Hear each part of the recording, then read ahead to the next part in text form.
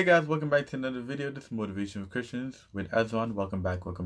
Today we're going to be talking about remembering your past. Now, growing as a person and in life in general, you often reflect on your past. Reflect on the things you did, the things you shouldn't have done, the mistakes that you made, the way you treated people, all of the above. And during that time, what the devil like to do, he like to point out the key bad things that you've done. And he try to use that to bring you down, make you feel very sad, make you be at a low, really low point in your life. And what the Bible says is that God forgives us for all our sins. Every single thing that we do, he forgives us for. The things that we do that are not of him, he forgives us for it. And he acts like they don't exist.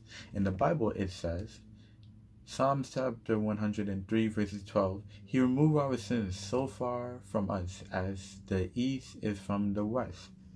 God removes our sin and he just acts like it don't exist. And we often need to forgive ourselves for the things that we've done in the past. I've done some wrong things in my past, and I've grown a lot over the last 3-4 years. I've seen how much I've grown, how much I've improved. And often the devil like to reflect on, ooh, you did this to this person, you treated this person that way. He tried to bring you down to a low point, but I always remember that God forgive me for those things. And I forgive myself for those things, guys. Just remember to forgive yourself and ask God for forgiveness for the things that you have done.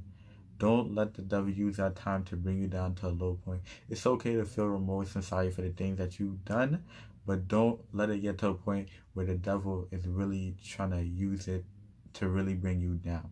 And to end off, in 1 John chapter 1 verses 9, it says, but if we confess our sins to him, he is faithful just to forgive us for our sins and to cleanse us from all wickedness. God forgives us for our sins and he cleanses us from all wickedness. Just remember, before you even think about asking God for forgiveness, he forgive you for it. And he acts like that sin or whatever you did don't exist. He give you a clean slate.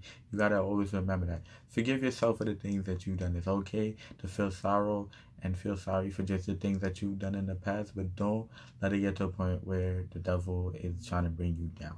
Just always remember that, guy. That's it for the video. This is Motivation for Christians with Esron. Please like, subscribe. Peace.